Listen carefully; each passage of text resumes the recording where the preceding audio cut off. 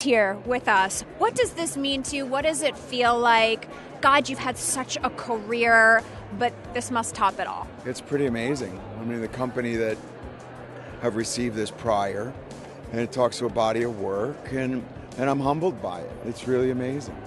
Is there a song that you, at this point in your career, are like, if I never have to do this hit again, I'm gonna no? Hell Okay. no. You're like every time, because people want the hits, they want the deep cuts too, but you're gonna hear a lot of them tonight. Is there a favorite song?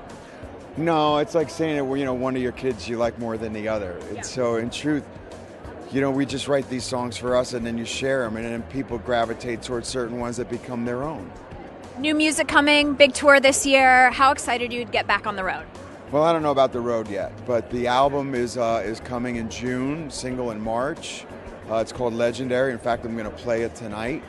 So we're very excited about the record and the film and everything to go with this 40th. I love this. Now, I was just with Lenny Kravitz. He's been making the rounds because he wrote this great song for this film.